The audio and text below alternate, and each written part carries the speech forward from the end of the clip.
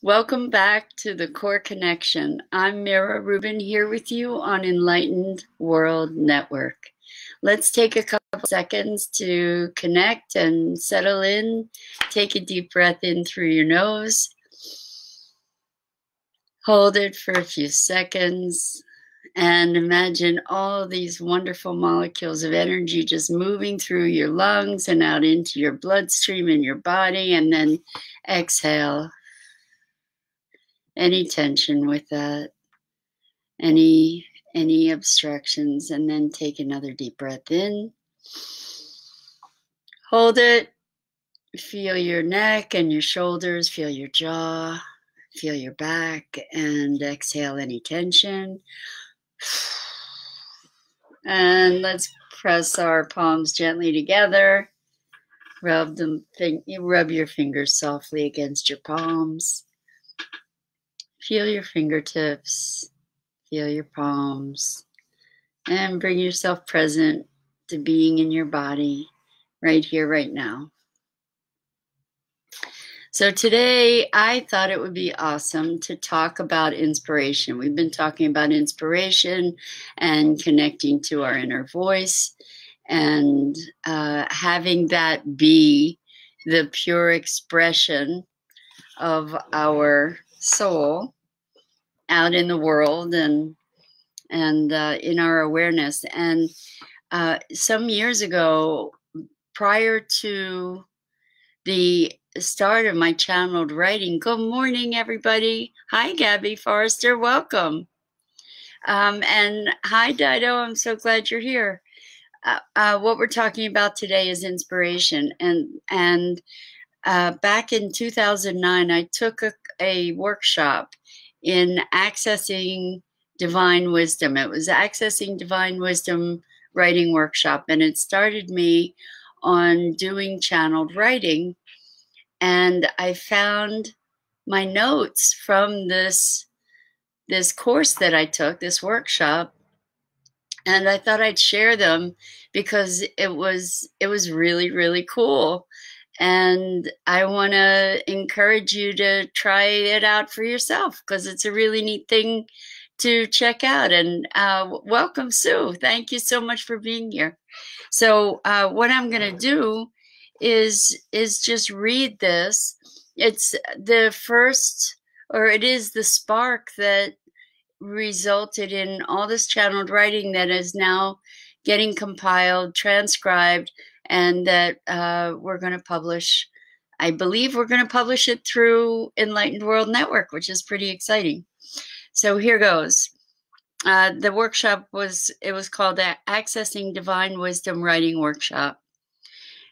And I asked for, I guess what we were meant to do is to ask questions.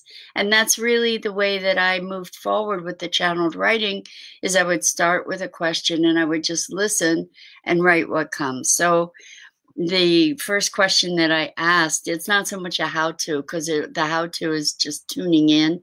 It's what came out of it. But one piece of advice or connection from God, that's what I asked for. And here's what came out.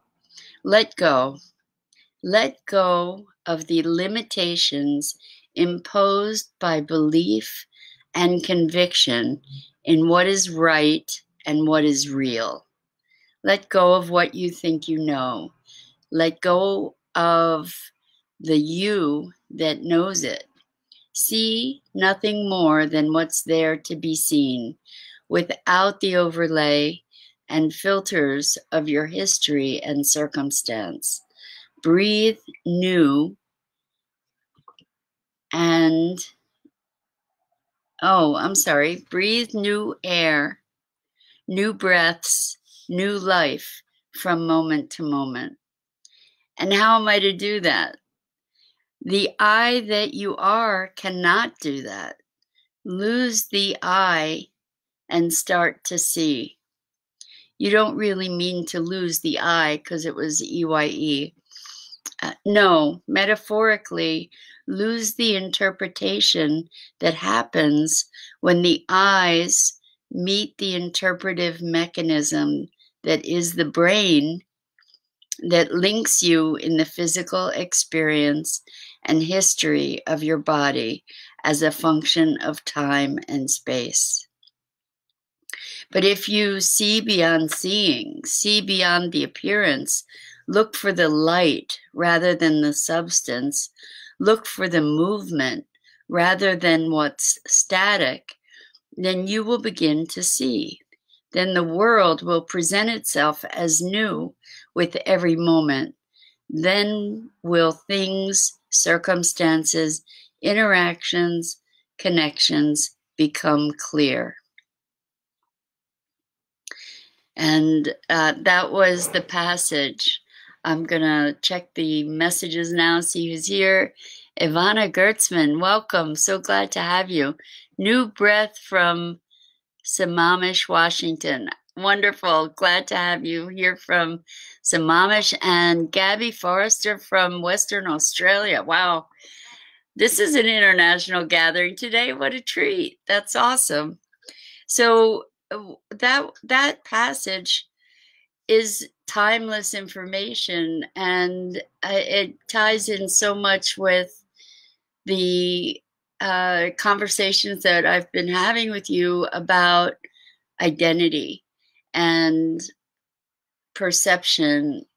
And I believe that in this moment, we really get to look more deeply at what's real and what we project into the world and how that impacts our experience.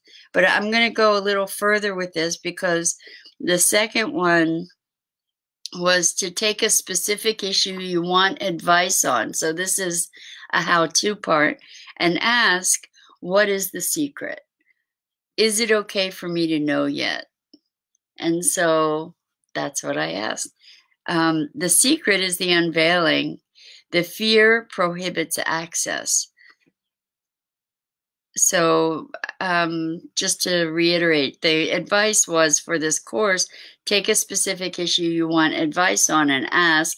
And what I asked was, what is the secret? Is it okay for me to know yet? And the secret is the unveiling. The fear prohibits access. So then I asked, fear of what? Fear of pain, of old hurt, of being swept away. And I want to talk about that, because in the face of expanding ourselves, one of the things I'm noticing as very present for my coaching clients is a fear of letting go of the known, letting go of their experience of themselves that's so familiar, and not knowing what'll be on the other side of that. And I have encountered this again and again and again with people who are on a path of awakening. And I've experienced it myself, where there was a terror at letting go of the me I know myself to be. Ivana says, what is the secret? That's a good question. I bet there are many. And if we ask them as a prompt for our writing, who knows what'll come up. It's very interesting stuff. So then the question came, am I safe now?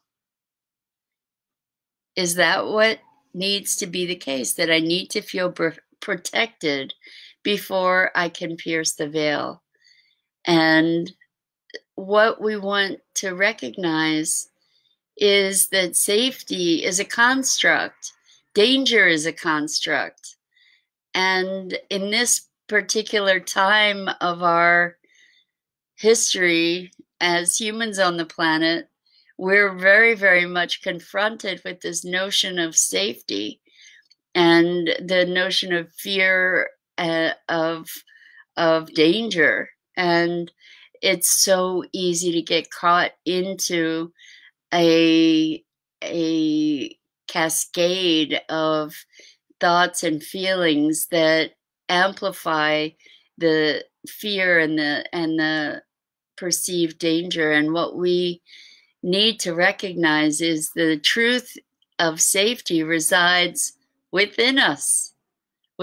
So that's what we need to cultivate is our sense of connection to something greater than ourselves, to cultivating a trust in the perfection of things, to allow ourselves to work from the assumption that everything is exactly perfect to to fulfill what I came here to fulfill, that I create this, that it all serves me.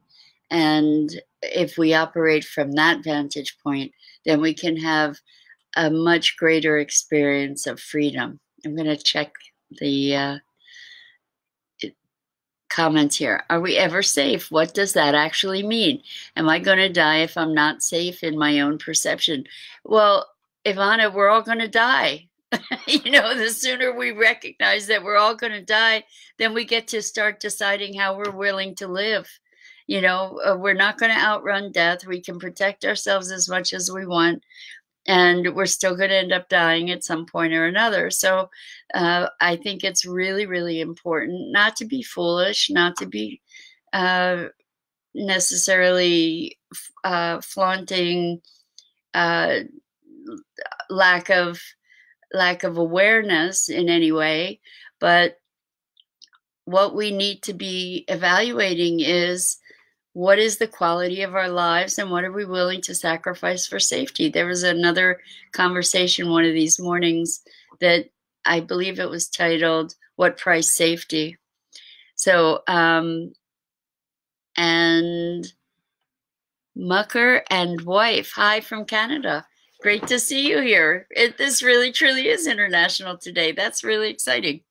So anyway, the question is, do I need to feel safe in order to allow myself to let go of whatever it is that's holding me from the experience of piercing the veil, like for awakening? Because that's been my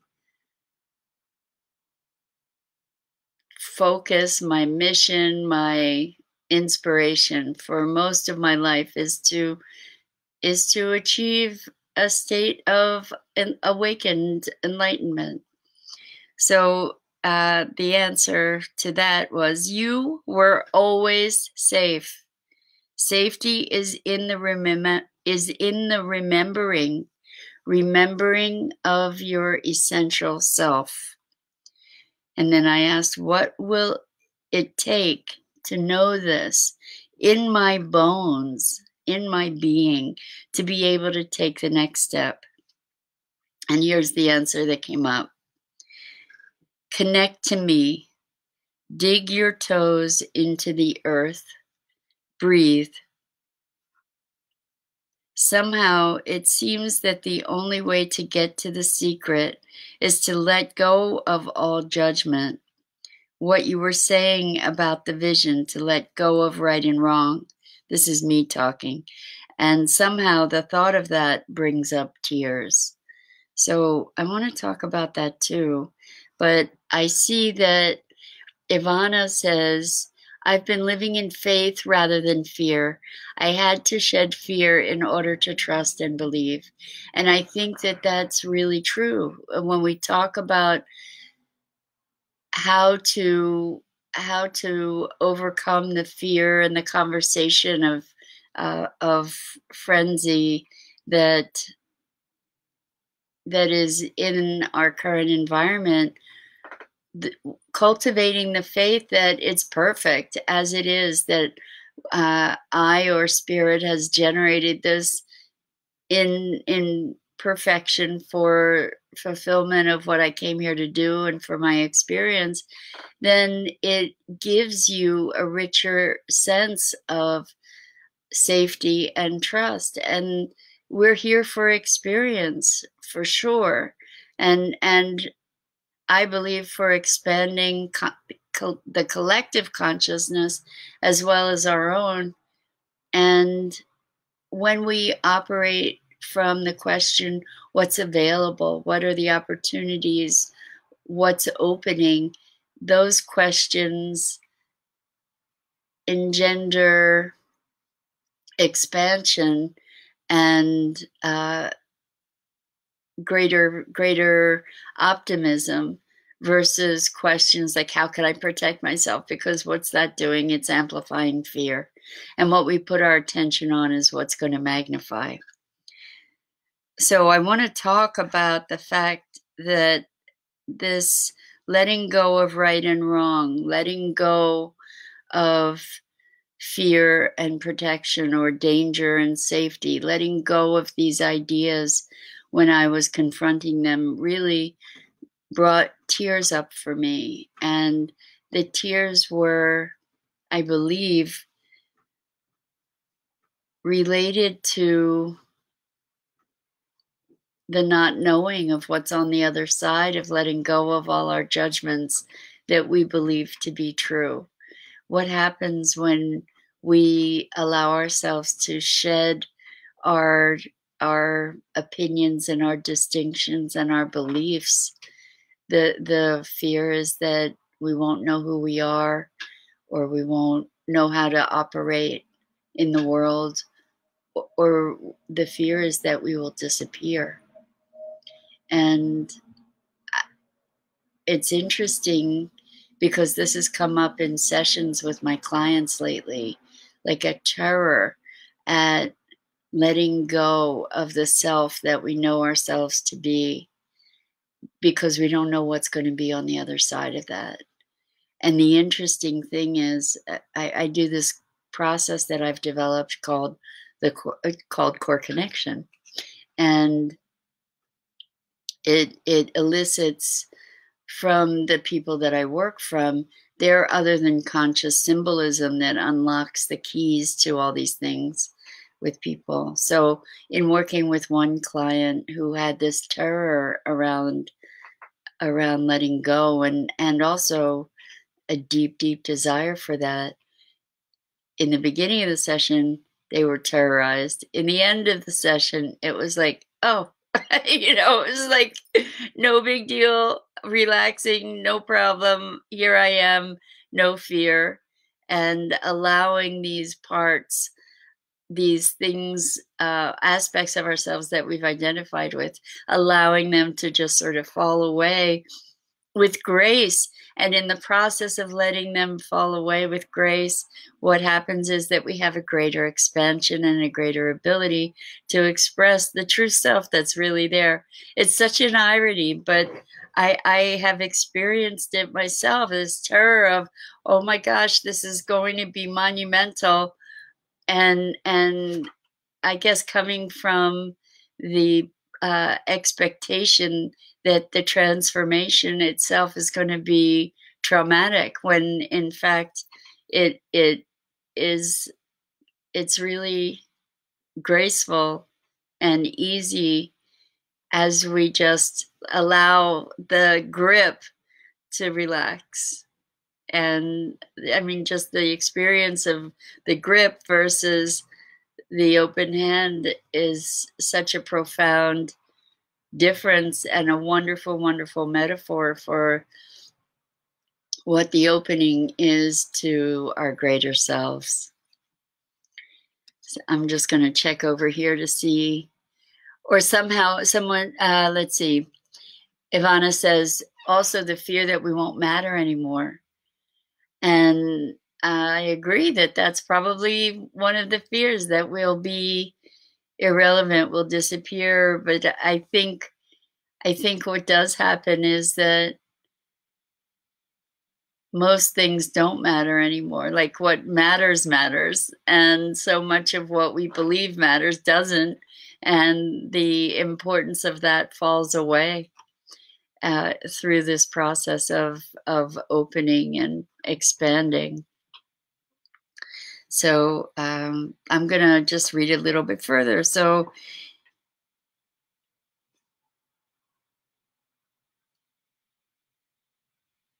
oh wow, okay. I'm actually not going to read further because it's not really talking about the expansion. What it is talking about is the experience that I had. Maybe I will read it just so that if you experience something like this, you'll know that you're not the only one. Okay, so, and somehow the thought of letting go of right and wrong brought up tears. Is there a way to allow without that judgment, without the reactivity? I know how to do this, but I can't do it alone. And you've not been there. This is me talking to what I was experiencing as my higher guidance. And you've not been there when I needed you. You've left me alone and abandoned. And the tears are climbing up my throat again, making way to my eyes, and I'm sweating now. It feels so close, nearer the surface. And that's the end of the writing, but I survived it. And you will too. And I encourage you to engage in conversation with your other than conscious self or your greater self or with God or with source or whatever your language is to access this greater intelligence, this greater consciousness that can provide us with guidance and direction, whether it's our other than conscious speaking to our conscious being or God or angels or our highest self or spirit, whatever it is. I encourage you to experiment with it, and you might be really surprised at what comes out.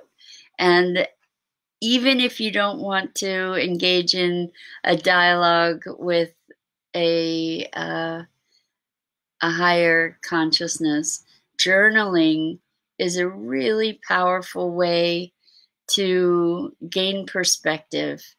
And asking good questions generates typically good answers. So if you're feeling like I was at that time, I was feeling somewhat lost and abandoned and isolated. If those are your experiences at this time, please try journaling and ask questions of a higher source and see what comes up. You might find the comfort and solace that you're looking for and that you hadn't even imagined was possible. Ivana, you're so welcome. I was trying to talk and read at the same time. Ivana, I really appreciate you joining us and your engagement, and you say thank you for this beautiful sharing. It's my pleasure. I hope that it serves. I hope that you go, if you haven't been having a dialogue with a higher awareness, whatever that might be, I invite you to try it and see how that is for you, and please share it forward. So that's it for today. I have a couple announcements though, and it is Thursday. I think it's the 7th. What is it? Thursday, May 7th. And this evening at 5 p.m. Eastern, I'm very excited to share our second live broadcast on Enlightened World Network, Facebook Live at 5 p.m. Eastern of The Broader Edge. And that is conversations that envision a new future. And it's going to be really wonderful with myself and 3 other extraordinary women, Terry Angel, Sheila Cash, and Elizabeth Williams. And it's going to be a dynamic conversation. Today's topic is finding your tribe. And so we were just talking about the feelings of isolation and abandonment, and also this quest to find a greater awareness. And I think that all of that's going to be coming up in the conversation this evening. We'd love you to join us, and we'd love you to be engaged with us too, because we're going to be streaming live on Facebook and YouTube and Periscope, and we have the ability to be responding to all of your comments and involve you in our conversation, which is going to, I'm sure it'll be provocative and and inspiring. So I hope you'll join us for that.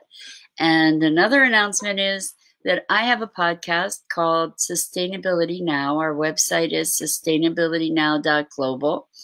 And we have a Facebook page that is Sustainability Now. And there's also a public Facebook group called Sustainability Now Summit. And we, on Thursday nights, have a movie hangout for people from all over the world. Again, it's a global audience to come together, watch a movie, and have meaningful conversation afterwards, and also just really connect with people that are very focused on and committed to stewardship of the planet and each other, moving into sustainable directions. So tonight's movie is Food Inc., and it talks about the industrial food machine and how our food system is currently run.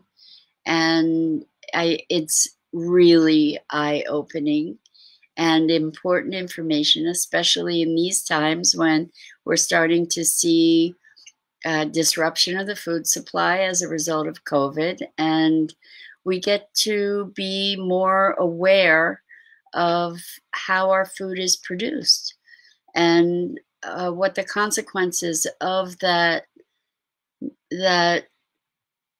production structure, what the consequences are on our health, on the welfare of these animals that are being produced, of the welfare of the planet. And I invite you to come and join us for that. So that the way that you're going to be able to access that is by personally messaging from Sustainability Now. You can message me, Mira Rubin, or message Scott Billy, spelled Scott. His last name is spelled Bille, not IE. And we can provide you with the link. We made the mistake one week of publishing the link on social media, and we got Zoom bombed. So now we're doing it a little bit more discreetly. And you can also sign up for our email list through our website, and that will give you notifications of our hangouts. But they're every Thursday night at 7 p.m. Eastern. And I invite you to join us, and not only for the movie, but join us in taking action to ensure a strong direction going forward, particularly out of COVID, that is conscious of how we engage with our food, our planet, and each other. So that wraps up for today. I thank you so much for being with me here. Deep love, great compassion for you, and I hope you'll be back tomorrow.